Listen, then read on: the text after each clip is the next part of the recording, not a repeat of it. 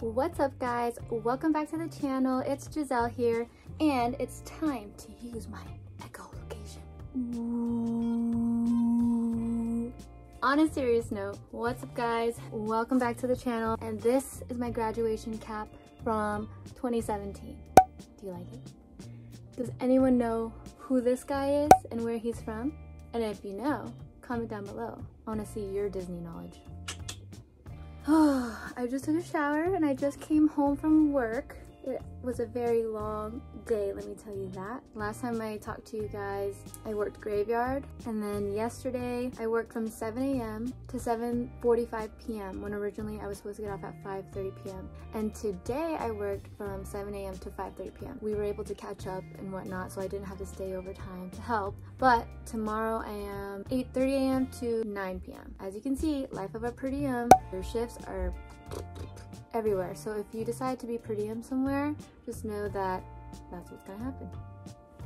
It is what it is. Let's just say that. Oh, by the way, I forgot.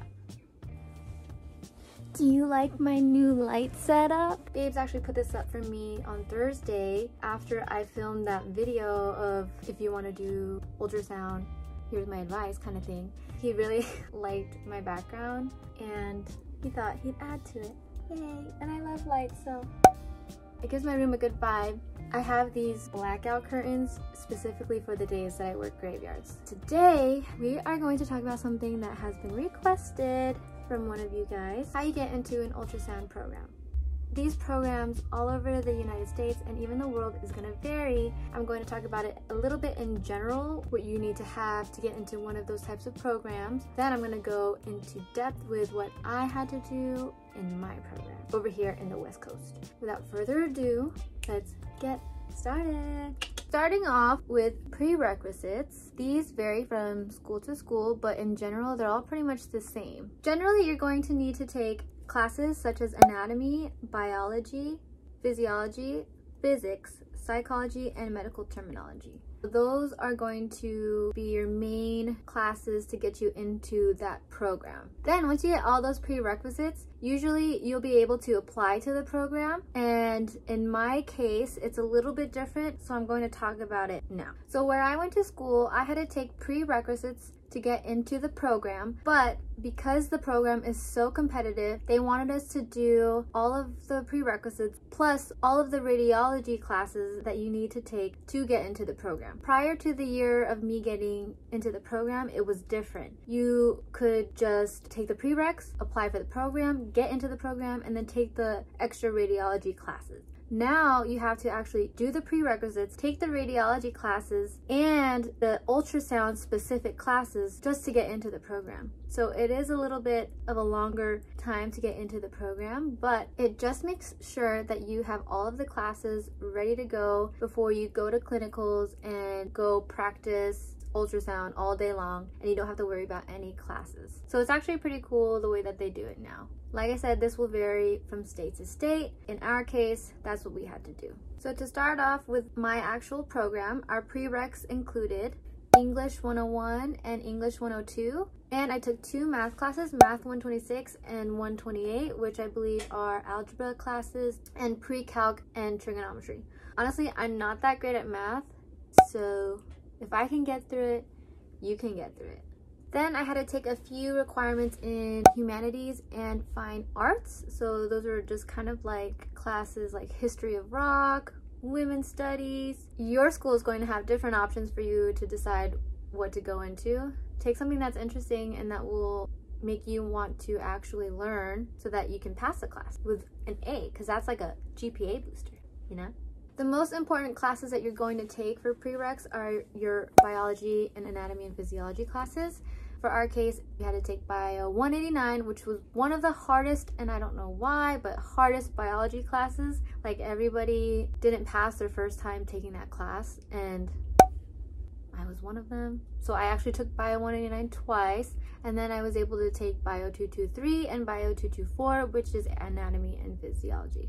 The last basic science class that I had to take was physics. That is the last class that I had to take to start doing all the radiology classes and the ultrasound classes, because in order to get into certain classes, you have to finish this other class first. Like, you have to have that to get into this. It's just one step at a time. Make sure wherever you go, you talk to your counselor or whoever's in charge there to help you figure out what your track is and what classes you need to take, so that you can basically just check it off of a list and get through it. After I took all of my prereqs, I was able to take the radiology classes. These were the classes that really help you ease into the ultrasound classes. You can take these while you're doing the ultrasound classes as well. It just depends. These classes included Introduction to Medical Imaging, Patient Care in Medical Imaging, Radiation Science, and Radiation Biology. My favorite class out of all of them was the Sexual Anatomy and Imaging class, because that was mainly like CAT scans, ultrasounds, x-rays, MRIs, and they would show us images and we would have to know what they were, label them, and it really helped us with learning anatomy and actually seeing what it's going to look like when you